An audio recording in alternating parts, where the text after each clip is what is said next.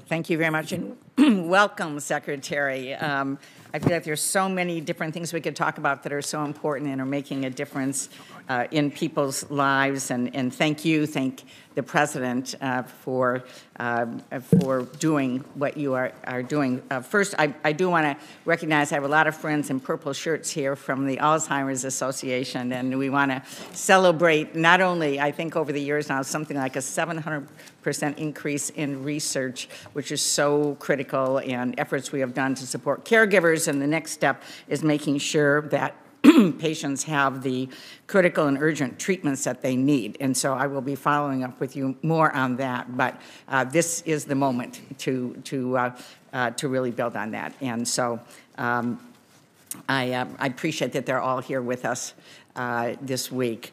Let me start also by saying that Medicare and Social Security are great American success stories, lifted a generation of seniors and people with disabilities out of poverty. We certainly are not going to go backwards. At least certainly the majority in the United States Senate is not going to go backwards. When the chairman talks about the House Republican Study Group budget, which is one that has been lifted up as a major foundation for what the House is talking about, it raises the age of Medicare to 70, raises the age of Social Security to 70.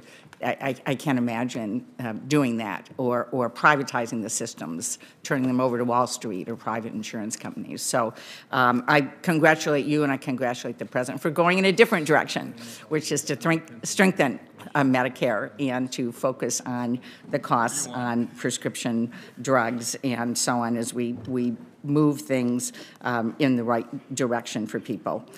You know, I have to talk about mental health. I have to talk about certified community behavioral health clinics.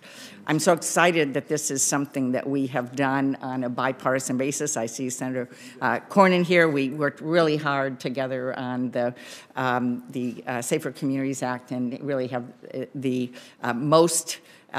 strongest investment in mental health and addiction services literally in 50 years, and that's not an exaggeration. And so thank you for working on that, as well as our chairman and ranking member who have been so pivotal in all of it. We've had a demonstration project with 10 states fully funded, like healthcare, with clinics, quality clinics, 24-hour emergency services.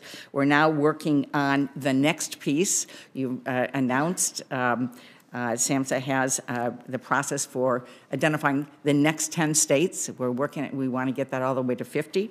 But I would like you to elaborate a little more on your plans for this really transformative system. We're moving from grants. Grants are good, but much better to have this be an integral part of our healthcare system with ongoing funding and support for staff, the work that this committee did in expanding Medicare access for therapists and so on, and the GME slots for psychiatrists at the end of the year, really important work that we've done. But could you expand a little bit on this program and vision around community behavioral health? Yeah, and I have to begin, Senator, by thanking you, Senator Cornyn, others who really championed this.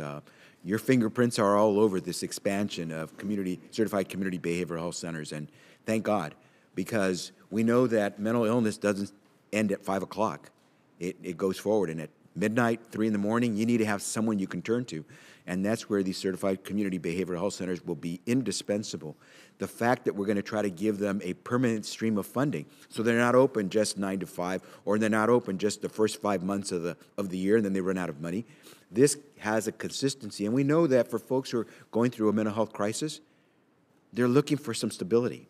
And so this helps add that at all hours, all days in the year, and we're going to build on this. You started with a project, a pilot, and now you see what's happening. And it's great that we're also going to be able to help those states that started off in those projects to expand as well, because what a shame if the states that first took the leap and showed its success would be deprived of the chance to expand this. So thank you very much to you and your colleagues for what you've done. Well, I'm really thrilled that in the President's budget, he makes the certified community behavioral health clinics permanent, which is so critical. And I have to say, this was a major bipartisan accomplishment. And while he's no longer in the Senate, my partner, Senator Roy Blunt, was integral to this. And so shout out to Senator Blunt as well. So thank you, Mr. Chair.